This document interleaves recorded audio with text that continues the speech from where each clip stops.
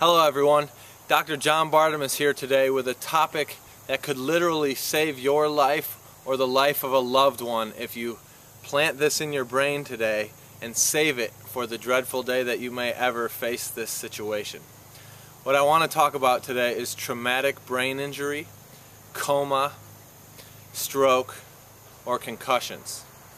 But the major focus is on the traumatic brain injury side. Now, research shows that in traumatic brain injury like coma, the brain stops functioning, the brain activity lessens to a minimum or sometimes totally is out of service, and you are in dire straits. And mainstream medicine doesn't have a lot of answers for coma until now. And the awesome thing is that these answers for coma, stroke, traumatic brain injury, and concussions is a natural remedy that we all have access to. Now, how many of you remember the mine explosion in West Virginia in 2008? There were 13 miners in a mine in West Virginia in 2008 trapped when the mine exploded. They were trapped for 48 hours in that mine.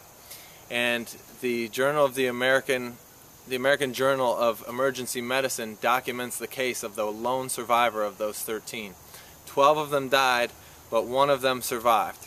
And what happened is when the emergency responders found him in the mine, he was in a coma due to carbon monoxide poisoning, and his brain activity was dead. He had multiple organ damage, and the only thing that was still working was his heart. Since he had heart activity, they decided to keep him alive. So what happened is they got him to the hospital and stabilized him, and he was in a coma for 2 weeks. And what happened is the presiding neurosurgeon over his case remembered that he had seen in the literature that sometimes he had seen cases where traumatic brain injury, what they did was they inserted 15 grams of omega-3 fish oil directly into the patient's feeding tube, and immediately that day brain activity picked up. So this surgeon, being sharp as he was, he injected 15 grams of omega-3 fish oil into the lone survivor of the mine's feeding tube, went directly into his gut, and they measured his brain activity, and that day his brain showed signs of coming back to life. Long story short, that survivor of the mine that they said was going to be, if he survived, would be in a vegetative state for the rest of his life, that mine survivor actually is back to a normal life, is married, and has children. All because of the fish oil. And why did that work? Because our brains are made of fat, and there's a fatty acid ratio that are required for a healthy brain. Providing him with that fish oil after traumatic brain injury, which induces inflammation in the brain, the fish oil has an anti-inflammatory impact, the best known natural anti-inflammatory on the planet, in fact. Besides the anti-inflammatory impact of the fish oil, it also helps with the synapses, or the communication between the neurons in the brain. So it brought his brain back to life. The brain runs the body, so the brain could then heal his body and restore him to normal health and function. So that is awesome. Another case in the literature was in the Journal of American Surgeons in 2008. And there was a case of a 17-year-old boy who was in a major car accident, had traumatic brain injury, and had to be removed from the car actually by the jaws of life, and he was in a coma. And so they did the same thing with him. Once they had him stabilized and on life support and stable in the hospital, they injected the 15 grams of omega-3 fish oil into his feeding tube. His brain activity picked up immediately that day, and 3 weeks later he walked across the stage to receive his diploma with his high school friends. So this is big time stuff.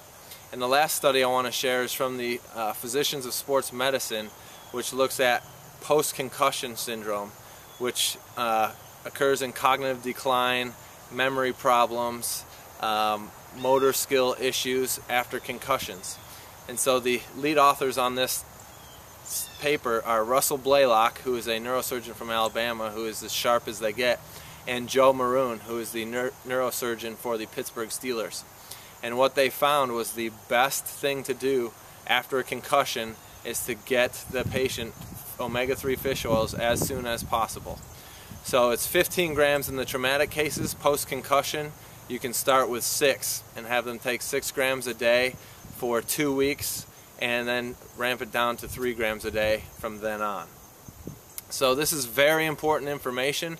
I want you to log this in your brain, because hopefully you are never faced with a loved one that is in a coma, has a concussion, or has a stroke or traumatic brain injury. But just in case you do, this is a little tidbit to pull out of there in that instance and say, listen, we can save his life if we get 15 grams of omega-3 fish oils in his or her feeding tube right now.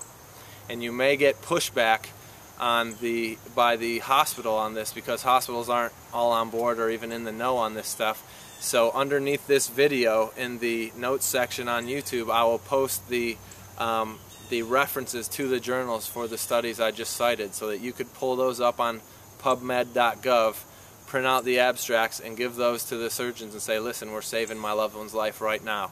I'm Dr. John Bartemus, and I want you to live as long and as healthy as possible. So program this in your mind and pull it out just in case you ever need it. Have a great day.